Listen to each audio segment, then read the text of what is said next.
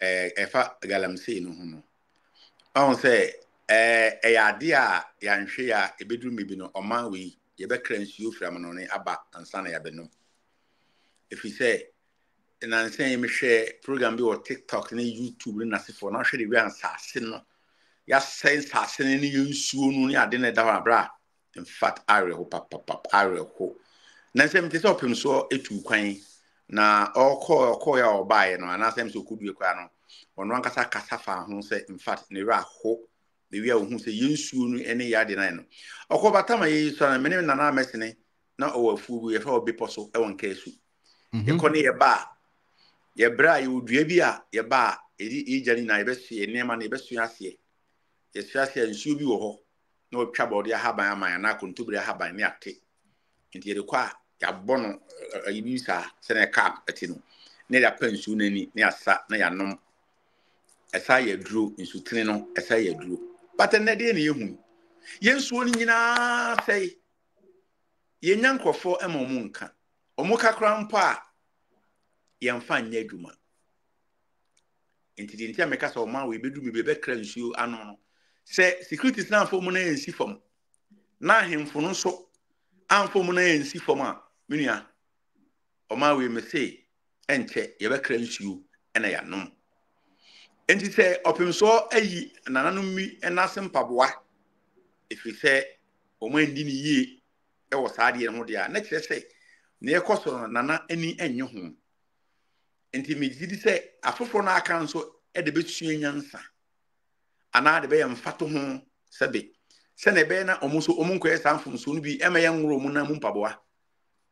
na securities no so e ye omadwuma na asofo nso e ka ho asem wa sorry dem na tete be bia enipa be hiesie bia no estati se ebo hu dawuru a ebeboa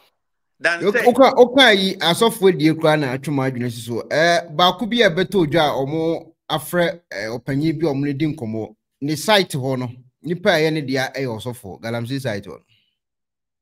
Can you imagine omo wi a na asofo na akọ Galamsey site ho se ko bompai se erade Galamsey na ekoso no boa ye na Galamsey inyai menua se uti yo ya ye mfan pa bo na seti ade ye kodra stock of edulu na ya nom ne ko oron sa ti uti so bompa ya obogba wunya ya sada because nyame asese bibia de ato hododa o de tumi ni ahoden ase bibia mu ama yen nipa da sani dada eno an se obefa de nyame agba ama won se yusu so fanunum nunum tete posana haba no fenso no gu hinim uti yare beko wote wumpe ne wo be so fa awurade se awurade emitie wo be wu enti ekata ye ni security na timi stop anya ahemfo no stop Galamsey no ne mo nya mpaibo ene de stop Galamsey na so sofo na ono dia story members enim bebiri no aton asase amankofo di tu Galamsey which I know say or you are aware of that. Anya so waton asase o sofo no Galamsey no mo ye na asase no mo gina so no site won ye sofo ne dia oye Galamsey ni bi ono so ye bi on say there be ameka say obi unyame nipa ana obi osofo a enye ne wasa atare a asofo wo hye enye de ogi nipa do mani ma ono mu kasa enye ono ne unyame nipa ana ono no sofo sofo ne de title no mda to mu so usuban de ati mu enye me so we sofo na so bi akọ school akosia bible ho asem da be ye sofo a o yes adiwa e be na ye ho and offer Hebrews 5:1 or say ka say osofo panini ye onipa erade yi nipa efi nipam no ase na osofo na obaye ntem dinafo am onyankopon ni nipa yen kosku nkosua sofodie because kosku nkosua sofodie wo baba o so we mistake e obi adwene e na wakọ na wakọ akosua enye de de awu fi na yem e de aba wakọ echi we mpo okra na ade aba mo ne mo de awu no de ye honhom ni tumi awurade de awura ni mu enti enam ni mogam enti ye de nsa saafo no o me ya azan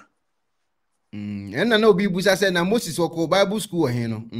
okay Moses ko anko Bible school because ye de wo no efi na wo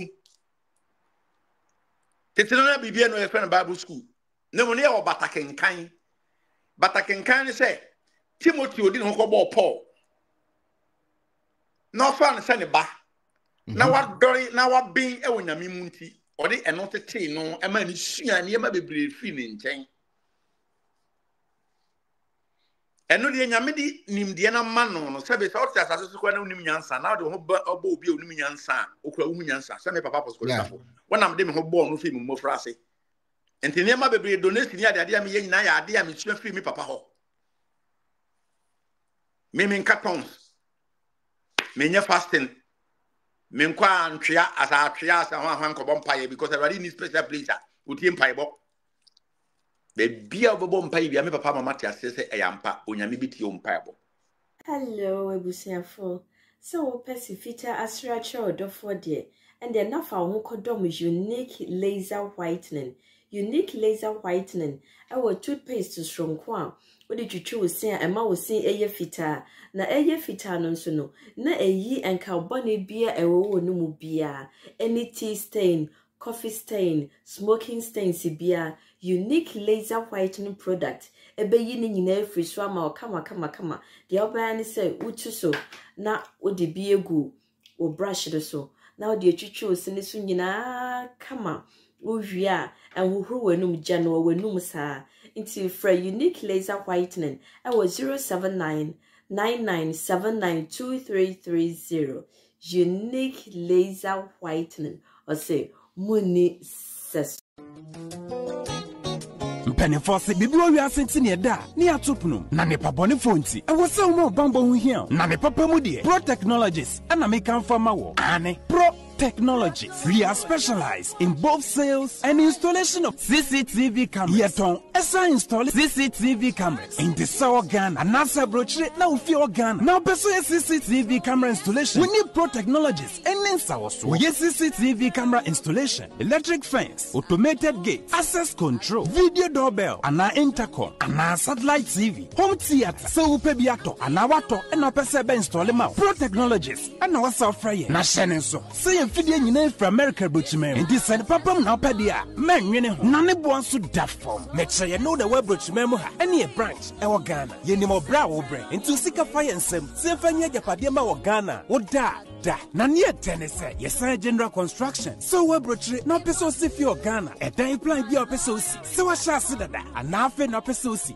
plan bia ye besiama eno echi so here solar power ana bamba ho sensem bi ade woni ye ni nsawoso ne esanso ye smart home abefo fidie bi apese hye e wo fie ana watwuma mo de ma wo woni ye ni nsawoso we are just a call away ne esanso wadan de ma han ana ofre brochire bedu Ghana na wo pe full house room ana apartment ahan for short term ana long term ye be ma obiane border form na bamba ho nsem de menwene ho enna ye interior decoration so wasi fie na wie ana yesu fie na ma no yes decoration ye besiesie fie ana office o e de ama no edi so to mfidie bi na wo hokwa fa so install ana ne settings ye beye e de ama e wo Ghana wo behu yen wo mre ofra denta e de wani a che dodoa wo behu ye e wo ahie ye ne Emalin pharmacy e na wo the same building. For information or WhatsApp 401-7570-300 and a +401-6992-254. Pro Technologies. We have the solutions for your security and home entertainment needs at affordable prices.